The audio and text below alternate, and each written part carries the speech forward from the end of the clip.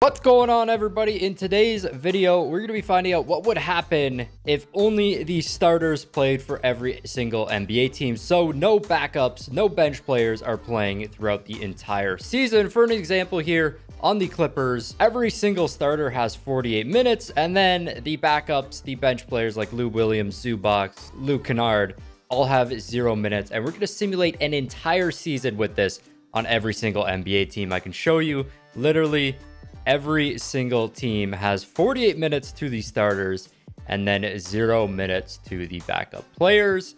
I just used most of 2K's starting lineups. So on the Lakers, they got Montrezl Harrell starting. On the Clippers, he was a backup. I'm not sure what they're going to do with him on the Lakers. I don't know if Gasol is going to start over him or if it is going to be Montrez. So we're just keeping Montrez in there. And all the rest of the lineups was just kind of what 2K had on there. This should be interesting, though. One thing we have to do before we start this thing is come over to General here.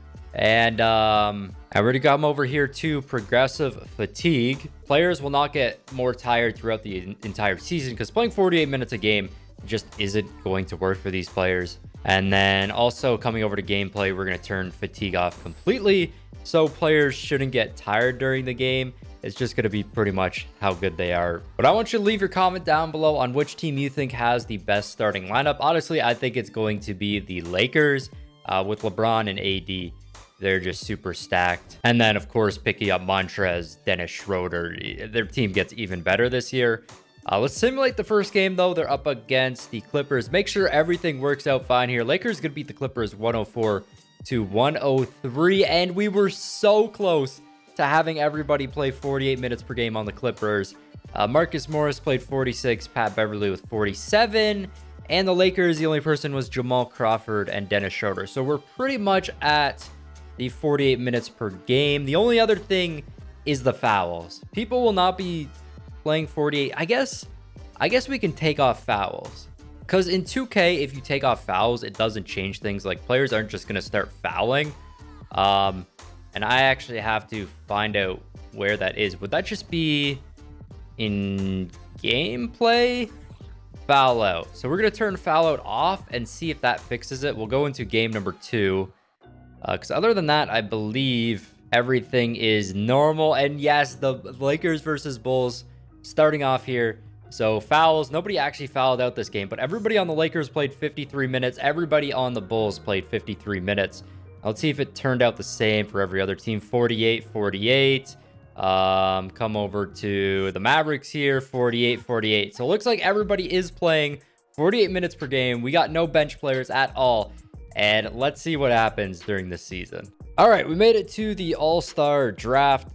Like always, it's going to be LeBron and Giannis as the two captains. We're just going to simulate the draft.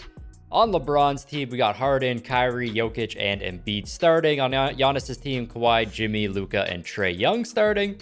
So nothing crazy right there. Jusuf Nurkic is going to get his first All-Star game. And then everybody else is going to be guys that would make the All-Star game normally.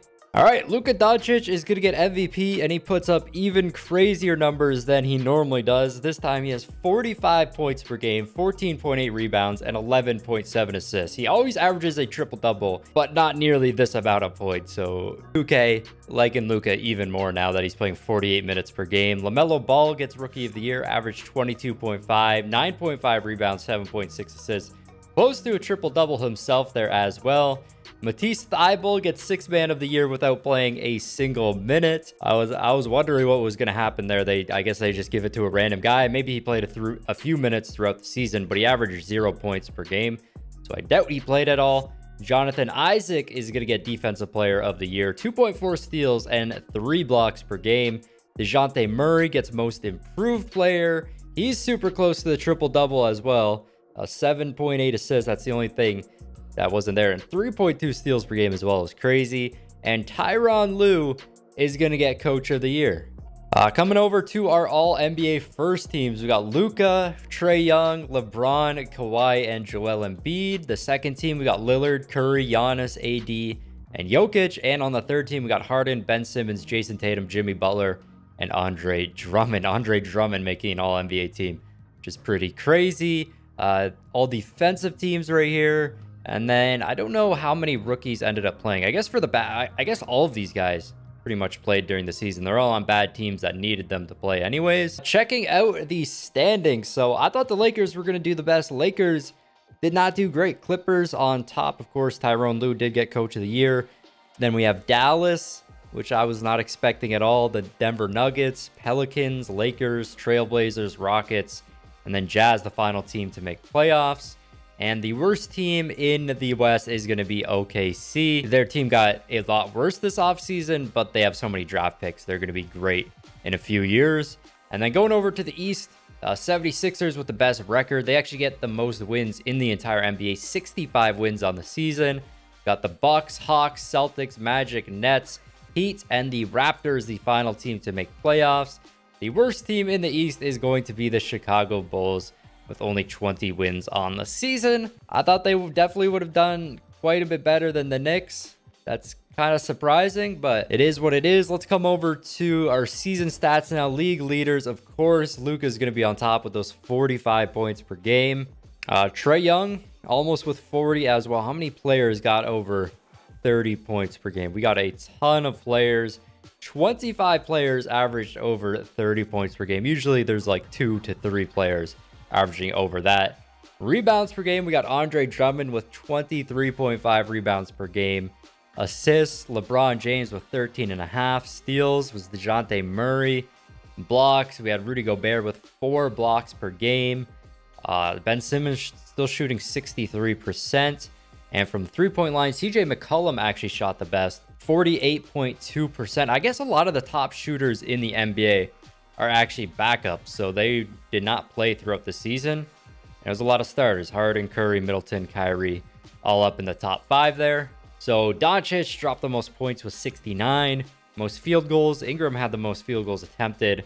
Three-pointers made, Luka hitting 15. That's going to set a new NBA record. And then Brandon Ingram shot 29 in a single game. Did not make as many as Luka, though. Free throws, Cat had 26. Free throws attempted, Giannis had 29. Rebounds, Gobert with 36. Assists, Harden with 26. Steals, Gary Harris had 10 one game. 11 blocks for Mitchell Robinson. And then Russell Westbrook played 58 minutes in a single game as well. So a lot of the records should have been broken this season. League history, NBA records. We'll go to a season. So we'll come over here to points per game. Luka is going to get second all-time, only behind Wilt. He beats a few of the other Wilt records. And then Trae Young is going to get 5. Embiid, Kawhi, all up here as well in the top 10. For field goal percentage, did we have anybody here? No, nobody in 2021. Three-point percentage, I doubt. Yeah, nobody up there either. Free throw, nobody's going to be up there. Or actually, yeah, we got one player up there, Devin Booker, shooting 95.6% this season. Rebounds per game.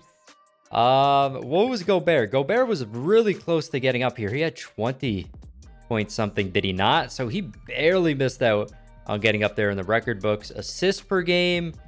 Again, we got LeBron James and Trae Young in the top 10. Blocks per game, Gobert was very close to getting up there. He had 4 blocks per game, needed 4.3. Steals per game, DeJounte Murray's going to be up here. And Chris Paul as well in the top 10. Minutes per game, surprisingly, nobody beat out Wilt's record of 48.5 minutes per game, but we got a ton of players over 48 minutes per game, considering every starter played 48 minutes per game at least. And then every single foul record is going to be broken here because we had unlimited fouls. Players could foul as many times as they wanted without getting kicked out of the game. So all of those are going to be broken. Of course, DeMarcus Cousins is up here. 40-point games. Luka Doncic had 61 40-point games this season. And 50-point games, Luka had 27. So making it out of the first round, Clippers going to beat the Jazz. The Lakers beat the Pelicans. The Trailblazers beat the Nuggets, and then the Mavericks beat the Rockets. And in the East, 76ers defeat the Raptors. Magic defeat the Celtics. That's Very surprising. Did not think the Celtics would get first rounded. The Atlanta Hawks defeat the Nets. I thought the Nets would have been the team coming out of the East here. And then the Heat beat the Bucks. So let's simulate through another round. Not at all was what I was expecting out of the first round, but making it out of the second round. We got the Clippers defeating the Lakers. I thought the Lakers were going to be the team to win it all. Mavericks beat the Trailblazers. 76ers beat the Magic. And then the Heat beat the Hawks. So, I mean, kind of expected in the East here. 76ers, Heat, nothing crazy right there. Surprised the Mavericks did so well. So let's see which two teams are going to make the NBA Finals. And it is going to be the 76ers and the Clippers hopping in to game number 1 here. 76ers take a 1-0 lead, a 2-0 lead, a 3-0 lead for the 76ers. And Clippers finally going to get a game right here. Kawhi Leonard dropping 38 points. And in game number 5, the 76ers blow out the Clippers. It's not even close. 120-94. Not what I expected at all. I thought the Clippers definitely would have won this game. I mean, their team is very good. Joel Embiid is going to get Finals MVP here. 41.4 points per game, 18 rebounds, as well as 3 blocks. And he shot amazing. He shot 41% from the three-point line. So doing a lot better. Now that he's playing 48 minutes per game, and 76ers are our champs. That's going to be the end of this video. If you guys did enjoy it, smash that like button. Subscribe to the channel if you aren't already. This has been your boy Smequle, and I will see you next time. Peace. Never at ease, I don't know a limit. Chasing a dream, I don't know what sleepers. I got a queen, she lit me the evening. She ripe like a peach and she snapped me the snippet. You well overdue for that link up in person. Text me to fall through a murder, she wrote it. Still up with courage, you're doing a service. Pull up to the crib, I'm equipped with the brush strokes. Cutthroat from the low, when no